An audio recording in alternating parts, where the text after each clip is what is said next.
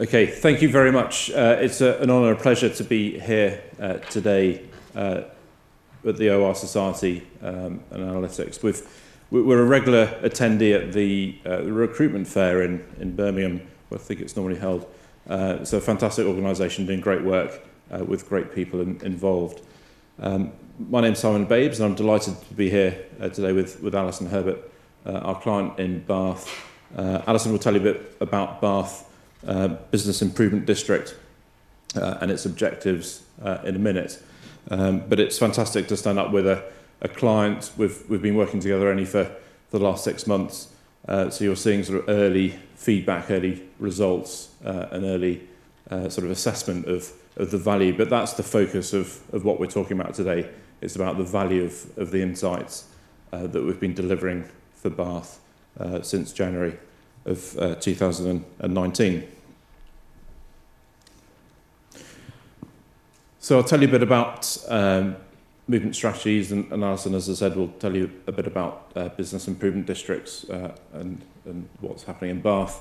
The proposed solution in response to the requirement that was set by the clients. Alison's done some fantastic work to gather the relevant stakeholders within the city and actually collate a requirement statement that was very clear and presented that to us in a very structured manner, which made the responding to that particularly easy and enjoyable. The data sets that we used in that response, I'll talk you through to give you a flavour of the origin, the process, and the outputs.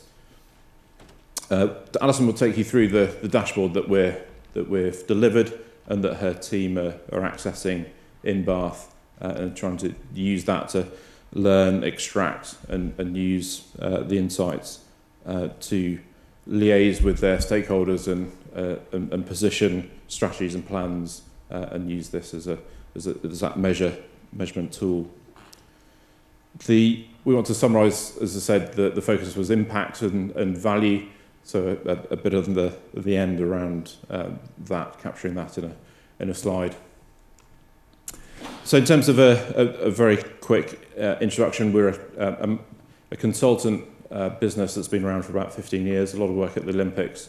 It's around people movement in crowded places. We've always had the aspiration to measure the movement of people. We've been able to simulate the movement of people in a facility that's not yet delivered and operational, but always found it particularly difficult to measure the movement and behaviour and decision making of people in actual existing spaces. So that's the journey that we've been on for the last 15 years, and the work that we're doing with Telefonica and O2 here in the UK. We deliver their data and insights capability here in London. And we've got a developing relationship with Cisco as well. And that's all around using location data and extracting insights from that data. We've been on that transition, on that pathway from consultant through analytics, through to a SaaS and the productization of our knowledge and know-how.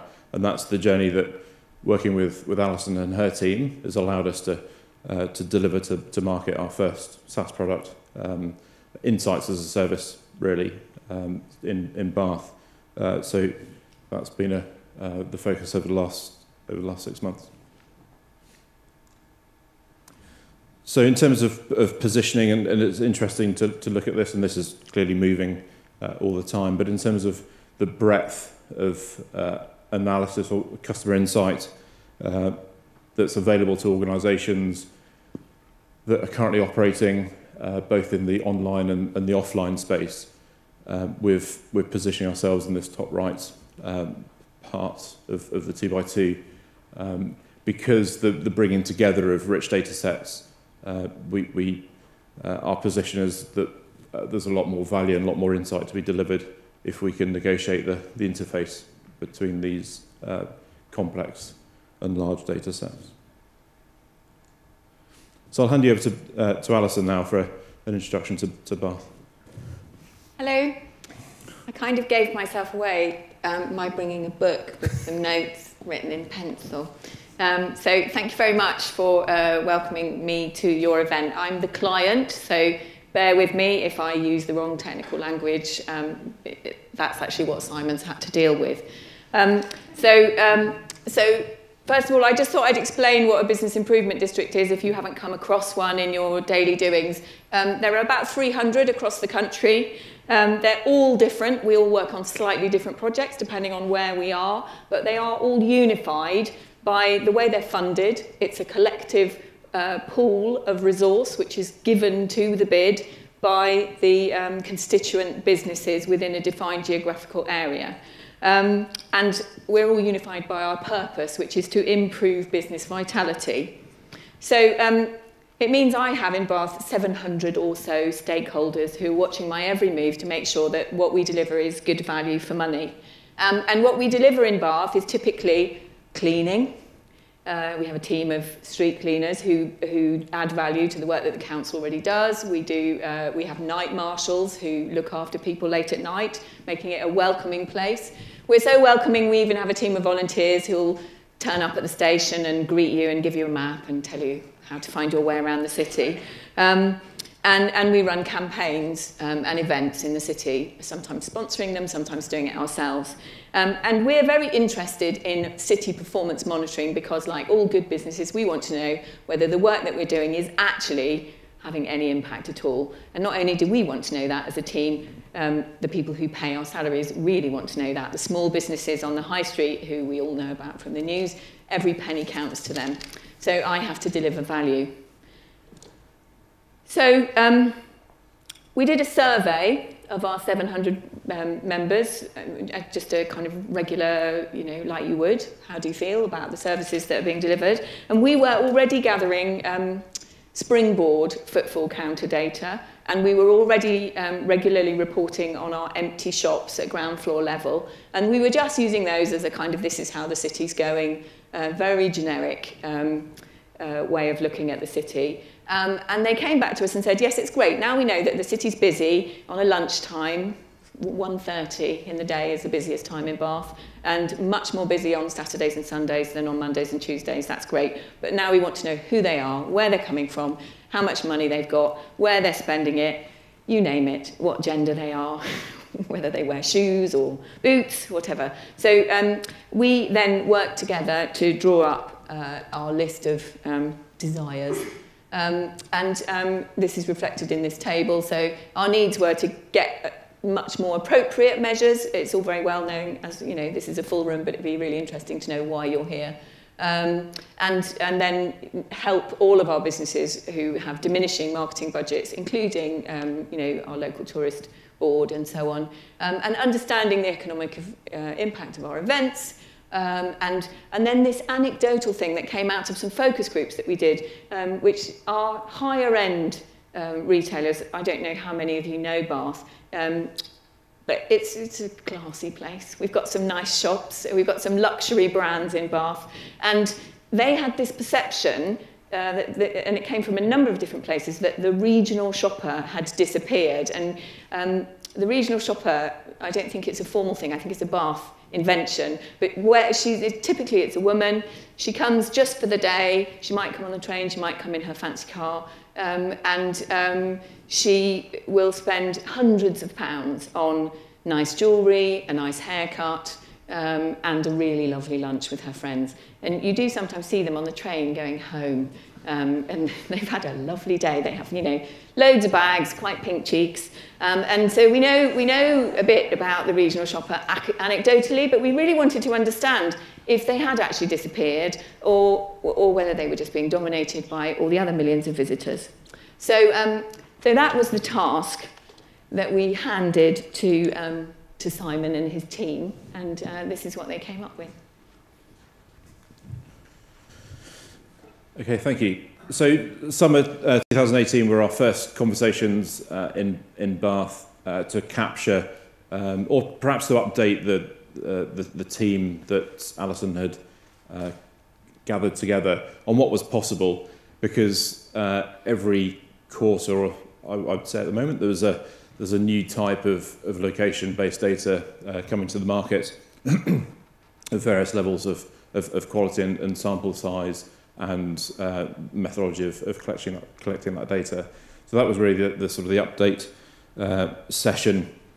And then from there through to January 19 was the procurement process that we went through to successfully secure the work to start delivery in that first month of the year. So we've agreed a 12-month period, a SaaS license effectively for 12 months. We had a launch meeting on the 30th of April in Bath, and there was about 100 of Allison stakeholders, levy payers, in the room, and it was a really successful event in the sense that we had the opportunity of launching a product, explaining what was being delivered and how we thought that that could be useful, and started to deliver drip feed some initial insights based on the first quarter of data. So really positive first impression, I think, from that event. But really what this graph is demonstrating is that actually it's the red zone that we're now in, and that's the period where we really need to demonstrate the value of the insights that are being delivered by this new product. So in terms of the components of the product and where this data is being sourced from, and I've got a slide on each of these. So the two key anchor data sets, as it were, O2 and Visa. So O2 is giving us an understanding of who's visiting the high street, the demographic characteristics of that visitor, and the frequency of that visitor as well. So anonymized, aggregated insights, so we're not looking at individuals, rule of 10, so if any sort of particular segment of the population, there's less than 10 individuals of the visiting Bath of that characteristic, then we don't report. So it's very much at the summary or the aggregated level. And Visa is interesting because that's the first time that Visa, if you're not a merchant, a Visa merchant, that there's access to the insights that are collected by Visa. About £1 in £3 in the UK is spent on a Visa debit or credit card. So very much in the same way that O2 have around a third of the market share in the UK, Visa's approximately the same. And then a range of other data sets from the public Wi-Fi that's yet to be powered up in full, and then an aggregation of various sentiment analysis, and then the Springboard. We haven't replaced the existing Springboard counters that are on the high street. They're still in place, and we're ingesting those via an API.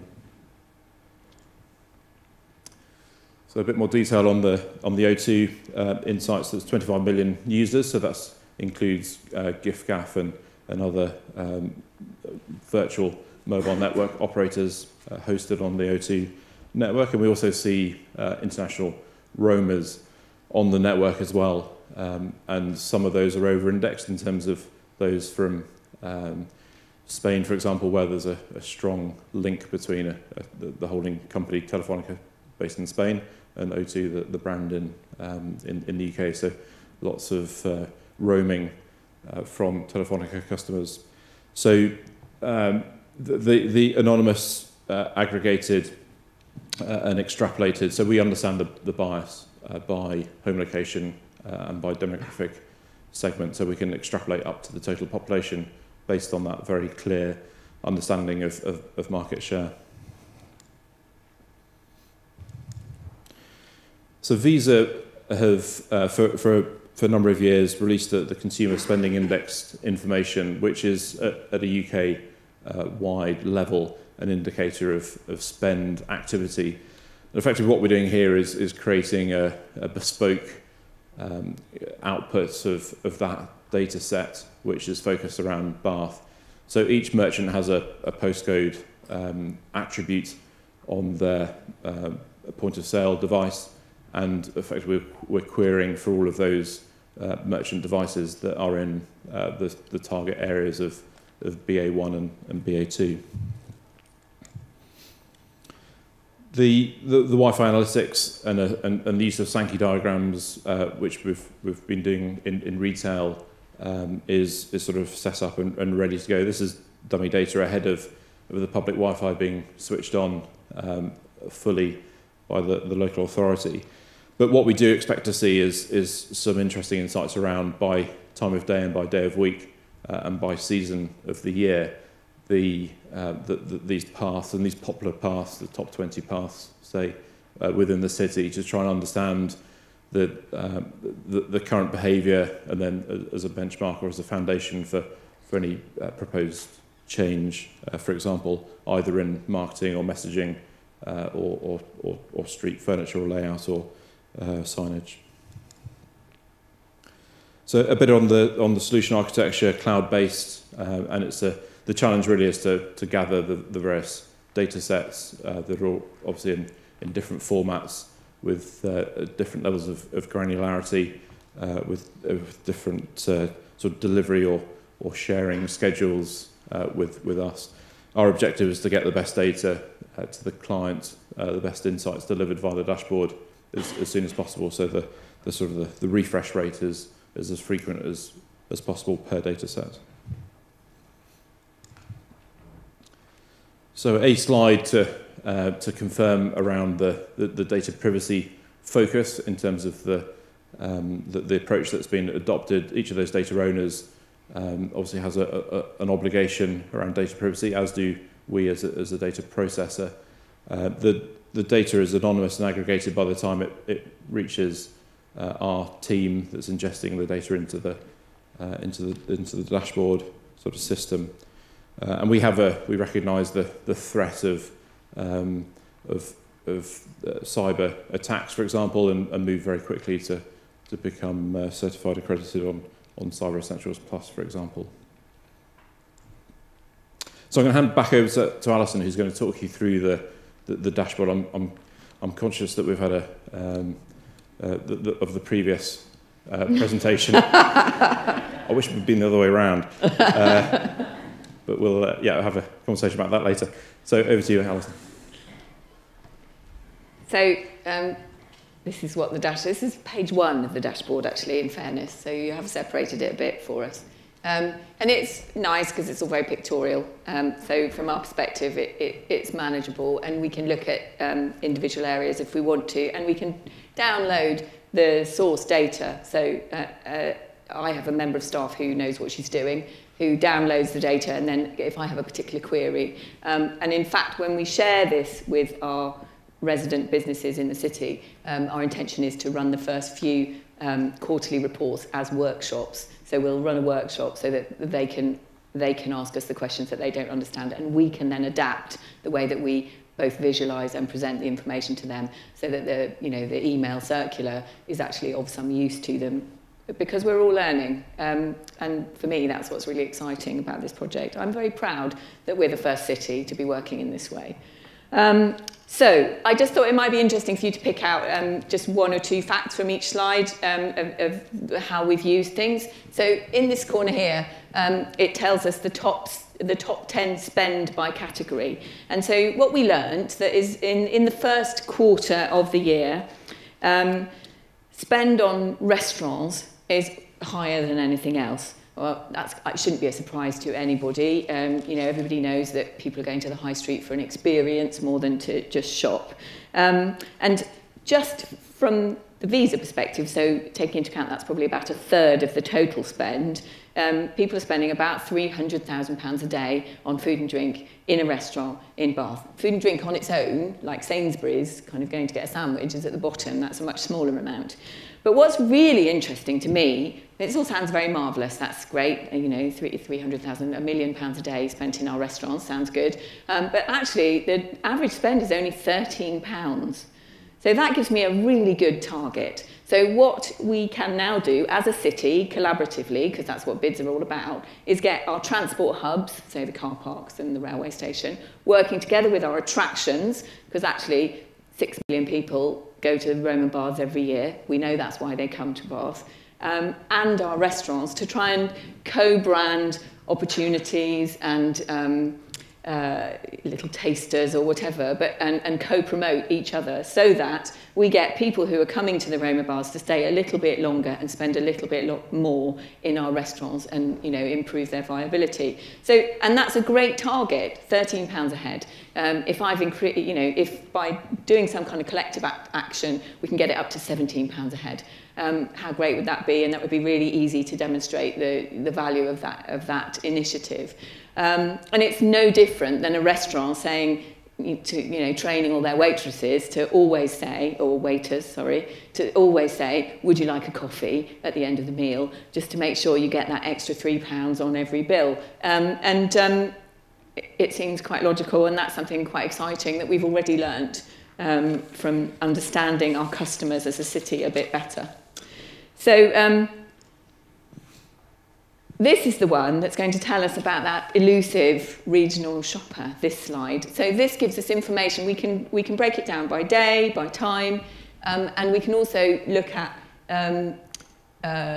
gender and age. So we could specifically target, if we wanted to, female visitors on a certain day, aged between 50 and 65, and look to see, why would we choose any day rather than another? We could look to see the impact of an event on that particular target demographic, or an advert in the newspaper, or whatever promotional material you might decide to use. So we can really measure with quite some granularity the impact on our high-spending visitors. So those brown ones tell you the proportion of visitors to Bath who are from the low spend at the bottom to high spend categories. So we already attract a person with a higher propensity to spend money, and then the top 3 spenders are on this side. And I mean, in the first 3 months, it hasn't really told us enough to work on. We know that rich people came less frequently in January than in March. Maybe they're not attracted by January sales. You could guess all sorts of things.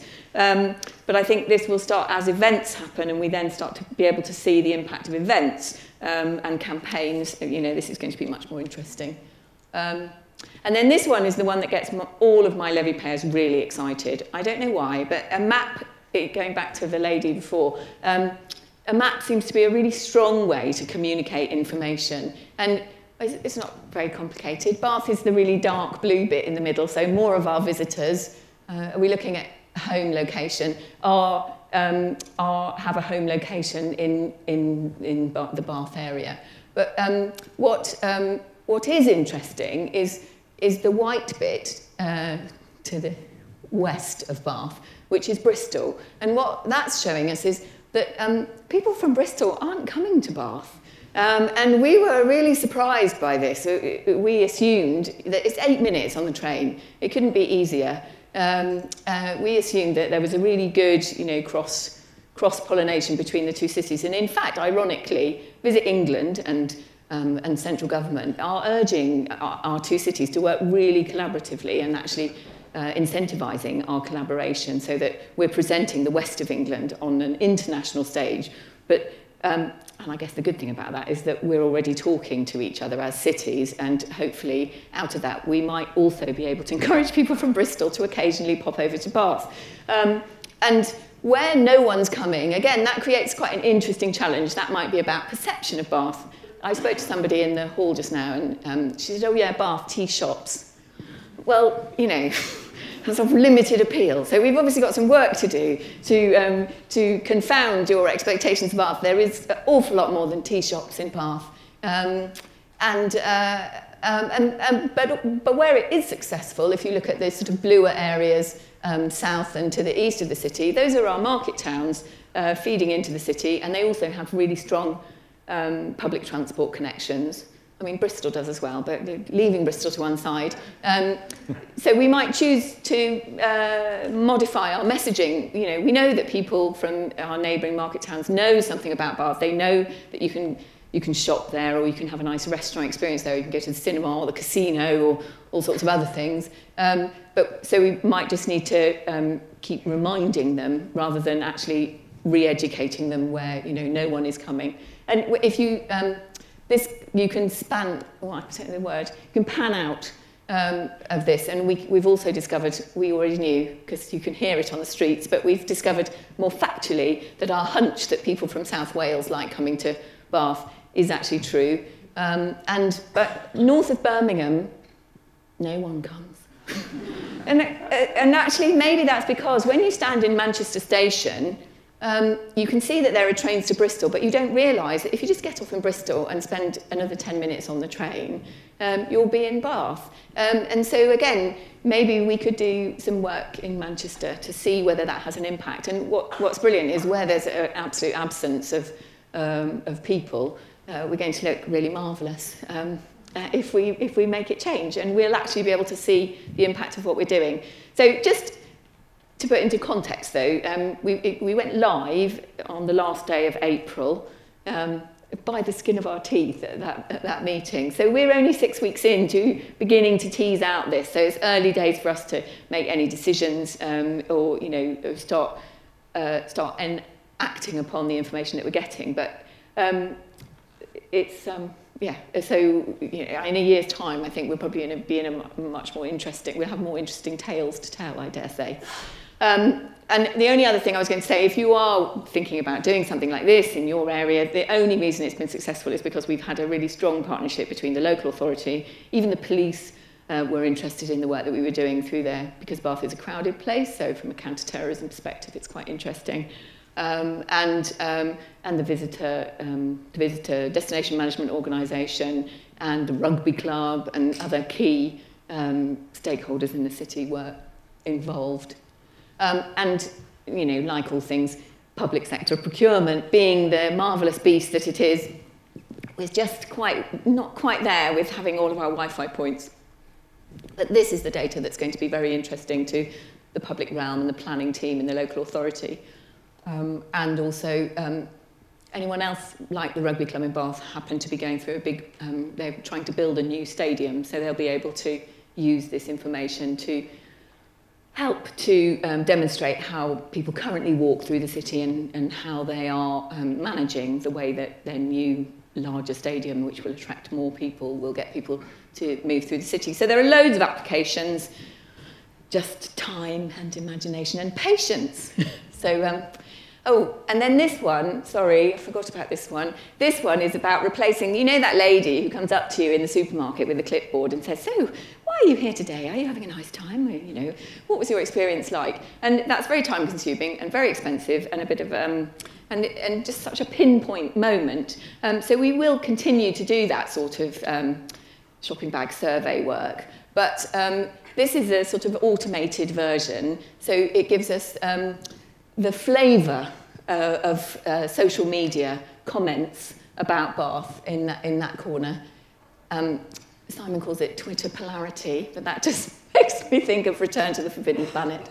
And so I'm lost on that one. And then we've done tweets by theme, which isn't very revealing, because the best day is like, which is great, but it doesn't. There's nothing we can act on there. But I think where it would be interesting would it be if we had some kind of really bad event or news in Bath, then we perhaps could see a change there. And then the web interests, or both regional and Bath City Centre, also gives us, the types of people, what kinds of things they like, who live in either regionally or in the city. So again, I just gave an example to Simon. I've got 2 pictures on my table from 2 people who would like to run events in the city and they would like me to invest in their events. And one is a kind of country living style fair, and the other is an electric car show. So in deciding which one would be the most likely to be successful in Bath, I might look at the interests of the web interests of the regional customers of Bath, hard to say how you would come out of that. Style and fashion seems to be the top thing, doesn't it? So neither of those, I'll say, just go do me a fashion show. But it's another benchmark, and it's automated, and we can look at it as much or as little as we want to, but it's never turned off, which is great. So I'm going to stop now. I've probably talked enough, but I'll hand over to Simon. So conscious about time, just a deeper dive. The percentage of spend by distance of home location versus the volume of visits. So that's the sort of analysis that Mary in Allison's team will be able to undertake and report on as a measurement tool. And they like that whole snappy line underneath, going back to, you know, it's all very well having numbers, but they wanted words. Yep, the headline there.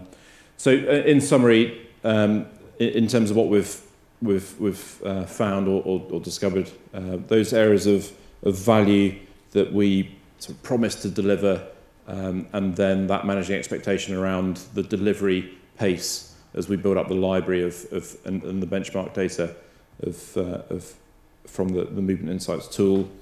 PR opportunity, just to pick on the last one, has been a real significant sort of plus in the first few months. Bath is obviously looking for those good news stories into the digital space, which is very crowded, and therefore highlighting, piloting of this sort of project has been a good thing.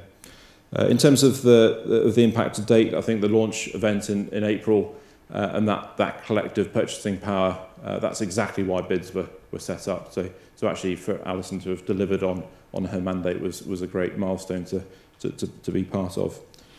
In terms of the next steps, we've talked about building up the library of the data and the insights. And I think, as Allison said, this time in 12 months' time, then the ability to understand it in greater depth, to answer more questions, and perhaps even to look forward, will start to emerge as an opportunity. So Bath as a first adopter, really high quality data sets. We've got to stand upstairs actually, so if there are questions, I think we've over-consumed our time here, that we're around to answer those.